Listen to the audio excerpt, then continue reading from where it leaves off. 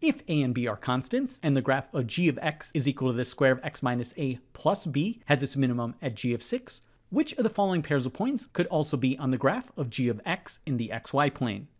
To solve this problem, sketch a parabola that has its minimum along x is equal to 6. Then, if two pairs of points have the same y-coordinates, their x-coordinates must have the same distance to x is equal to 6. In answer choice A, the pairs of points have the same y-coordinates, but their x-coordinates have different distances to x is equal to 6, so this is wrong. In answer choice C, the two pairs of points have the same distance to x is equal to 6, but their y-coordinates are not equal to each other. In answer choice B, since 0, 6 is a point, we would expect 12, 6 to also be a point. Therefore, the point where x is equal to 10 would have a y-coordinate that's less than 6.